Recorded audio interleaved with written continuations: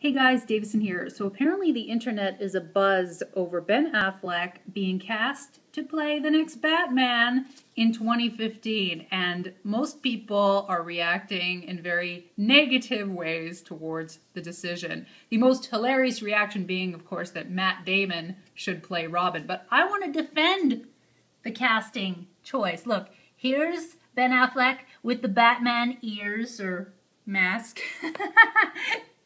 Oh, that's funny.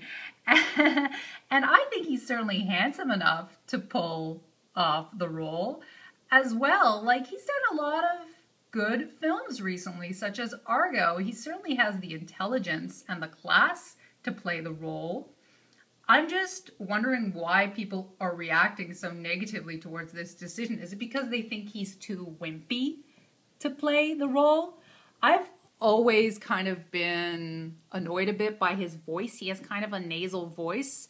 But other than that, like, he was very convincing in Armageddon.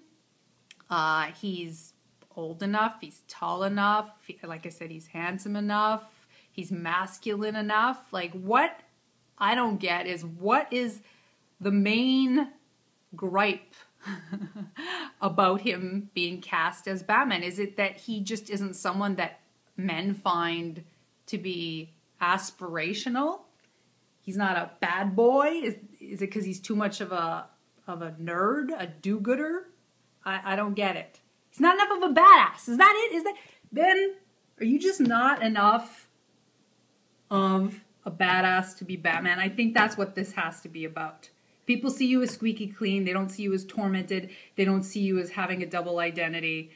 Maybe you did once when you used to drink and gamble too much back in the J-Lo days, but now you're like a family man. I think that's what it is. It's this like image cognitive dissonance, you know. So anyhow, what do you guys think about Ben Affleck as Batman? I think he'll do a good job. I think he can do a good job, and I think it almost seems too like a bunch of these fanboys are kind of jealous because they see themselves.